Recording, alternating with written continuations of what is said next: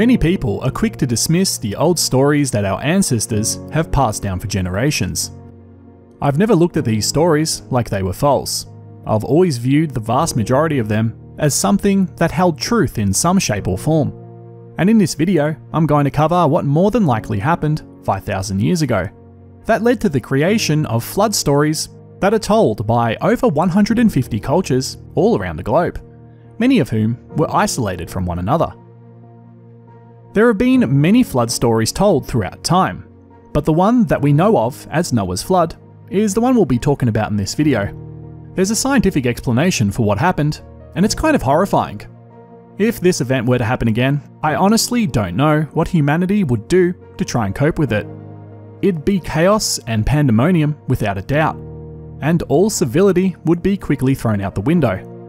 And I strongly suspect that armed conflict would prevail as society breaks down altogether. So, in this video, we're going to look at the global deluge that occurred after the comet that formed the Burckle crater smashed into a deep section of the Indian Ocean, and how this event led to a seemingly inexhaustible rainstorm that occurred planet-wide and lasted for between several days to weeks without end. The comet that struck Earth 5,000 years ago and created what we today call the Burckle crater changed society as we know it. Who knows how many ancient civilizations became undone in a matter of hours after it struck, as the coastlines of every single country in the Indian Ocean got smashed by an almost 200-meter high mega tsunami that was generated when this event occurred.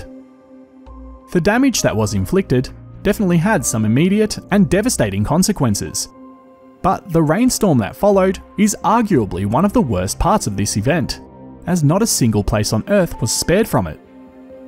We created a huge 6-part series on the Burckle crater mega tsunami, where we cover every single country located within the Indian Ocean with a shoreline that got affected, and we document the many hundreds of different points of evidence that exist virtually everywhere. You can find a link to that in the description. But the thing is, the comet responsible for this event split into 3 pieces either when it entered Earth or before it. The largest fragment landed in the Indian Ocean, and the other 2 landed in 2 separate places in the Pacific Ocean, where the rainout from these impact centers overlaps, and we see deluge events that are over a week long. The impact event also produced devastating winds, and the event itself was dated to have occurred around 2807 BC. Many cultures speak of hurricane-force winds, water falling at the rate of more than a meter over the course of a few days, and all of these stories have a central theme that revolves around most of the population dying out, with very few survivors existing after the disaster had finally concluded. But how could this happen? Well, when all 3 fragments of this comet made contact with the ocean, seawater was vaporized en masse to an insane degree. Millions of tons of water got volatilized and turned into a gaseous state in an instant when contact was made. It would take days to cool this vaporized seawater, and during that time, the winds generated by these 3 impacts, along with the normal trade winds that Earth experiences, would spread these clouds of vapor all around the world. And when it finally cooled, well, it would ultimately fall. And fall it did. On its own, the Burckle crater vaporized enough seawater to cover every inch of the globe. But when it's combined with the 2 impact events that fell in the northern and southern part of the Pacific Ocean, well, you can see where I'm going with this. But on top of that, many scientists that are researching this impact event also hypothesize that there might have been some effects produced that caused severe atmospheric disturbances, producing rainfall effects that were multiples of the overall amount of water vaporized by the impact. Many of the stories that speak about this event tell about how torrential rainfall and hurricane-force winds devastated entire forests and inundated valleys and plains. These stories also talk about how there was no cessation in the event. Several hundred deluge myths are recorded, and they all talk about the same thing, pretty much, with many of them also containing descriptions of the mega tsunami and the heated re-entry ejecta that occurred when the material that was catapulted into space by the comet eventually fell back down to Earth. It's more or less certain that the great majority of these myths represent a single event or a simultaneous set of events.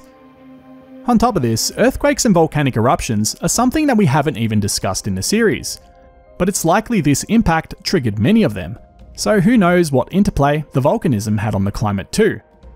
But with all of this being said, I've been doing a bit of extra research, and I honestly think the Noah's flood story might be more strongly associated with the mega tsunami than with the deluge. And I'll explain my reasoning for this in a different video because I want to explore this subject deeper. But so far, what I found is kind of mind-blowing, at least it is to me, assuming it's correct of course. And on top of this, a commenter told me to check out South America and see if I could find anything there. And my mind was a bit blown by what I saw, and I'm probably gonna make an episode on this too. So make sure to subscribe so you don't miss any of this, and hit that like button if you enjoyed this video. So it looks like we need to stop being so headstrong. I see a lot of scientists that are so caught up in their ways that they've lost the ability to keep an open mind. And I see many others who never had that ability to begin with. Science stops becoming science when ego gets in the way.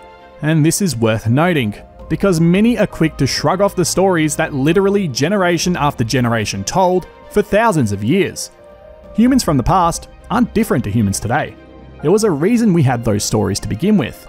And when hundreds of cultures from completely separate parts of the world have the same story, from the same time, we should probably listen and consider it worthwhile to investigate. Thanks for watching.